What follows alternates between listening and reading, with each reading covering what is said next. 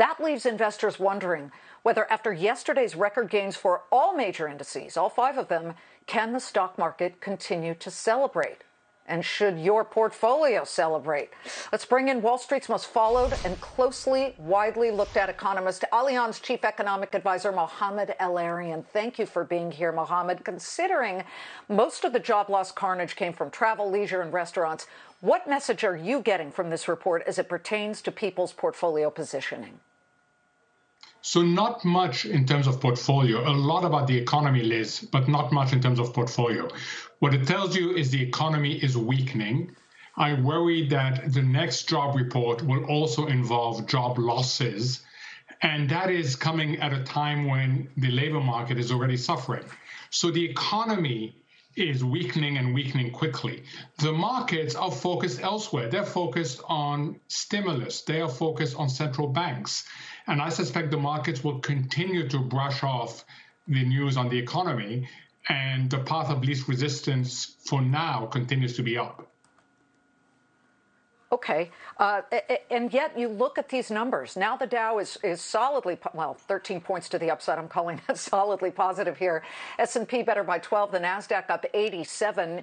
It just appears that this disconnect between what's going on currently with the economy and then, of course, the froth in the markets is still very much in play. Do you ride this wave?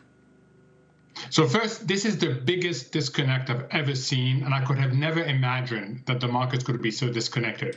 But then I would have never imagined that the central banks would pump in so much liquidity that would end up in the marketplace. That's why there's this notion of a rational bubble. It is a bubble because it's unrelated to fundamentals, but it's rational because it depends on all these injections of liquidity.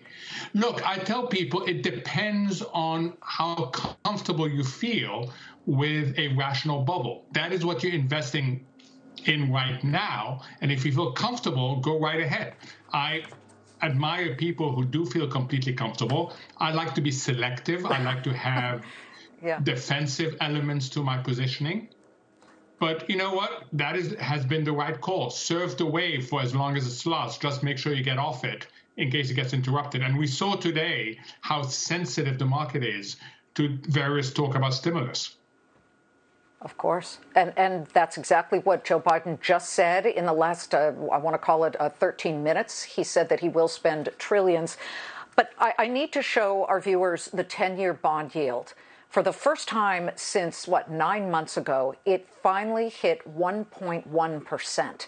So as you look at that, this has been these extraordinarily low bond yields of 0.5%, 0.6%. Now we're at 0.118 at the moment, 1.118. Is the allure of equities still as strong when the actual exact thing on your screen, the 10-year Treasury yield, which had been so much lower and underpinned and buttressed these markets, is the allure still there if these yields continue to rise? For equities, is the allure there, I mean?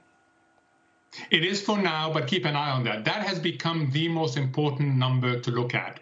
I look at it first thing every morning because the higher the yield goes, the more problematic for markets. One, because of relative attractiveness, as you just pointed out. Two, because it puts the Fed in a really difficult position. The Fed will not be happy to see the yield go up despite the trillions of dollars it's been buying in bonds. So keep an eye on that. That is perhaps the most critical number right now. It's still manageable, but we can't continue to see it go higher and higher and expect the equity market to go higher. Is there a tipping point? Is there a support level where you'd say, now it's not manageable anymore? Those questions are really hard to answer because they deal with psychology and behaviors. The question that everybody will ask is, what is your tipping point? Because they'll want to know what the other person's tipping point is. And you never get a handle on this. So, yes, there is a tipping point. I don't know what it is, Liz. Okay. Richard Clarida, the vice chair, today said that rates will stay at current levels until, meaning Fed funds futures rates, Fed funds rates, until inflation exceeds 2% for some duration. So current levels. And then he also said that they keep the bond purchases going till the end of 2021. I mean, that's shorter than what we had heard before from Jay Powell, the chief of the Federal Reserve, which was 2023. Yeah, but I wouldn't worry too much. I mean, the minutes that came out on Wednesday tell you that the Fed has no desire to taper. And when it tapers, it's going to do it really carefully and very gradually. I think the problem, and we're seeing it in the marketplace, is that the Fed can control anything up to the 2, 3 year, and maybe even 4 year point of the bond market, but it can't control the 10 and 30 year. And that's what the market has been looking at. Yeah.